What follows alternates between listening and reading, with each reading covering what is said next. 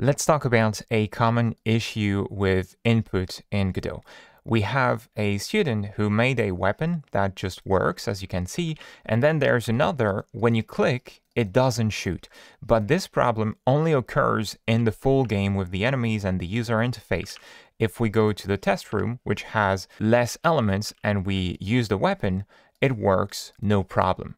The problem is that the user interface is getting in the way. So we have a pause menu and on-screen heads-up display in this project, and it is catching the click events.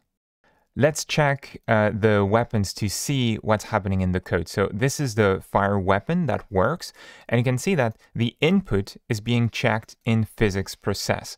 So when you do that, when you call input.isActionPressed, it's going to pull the key and it's going to tell you if the key is pressed or not, basically. So it works at any time, even with user interface. But if I go to the ice spell, which you can see here, and I go to the code, this time it's not using physics process, it's using unhandled input.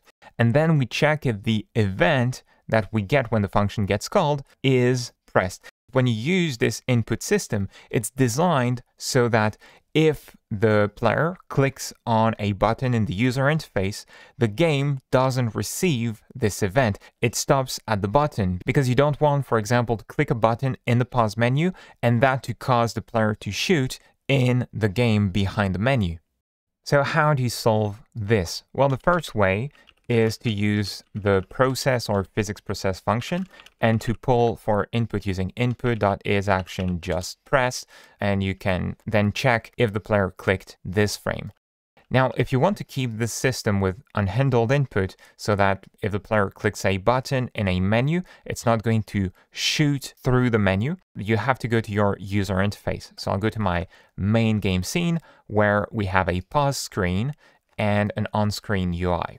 And if I select the on-screen UI and expand the mouse category in the inspector, you can see that filter is set to stop.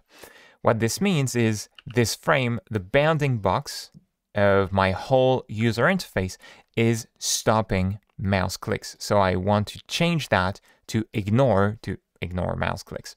And actually, I want to go into my on-screen UI scene, select all the nodes in there in my scene doc, and then in the inspector, go to mouse, filter, and make sure that everything is set to ignore.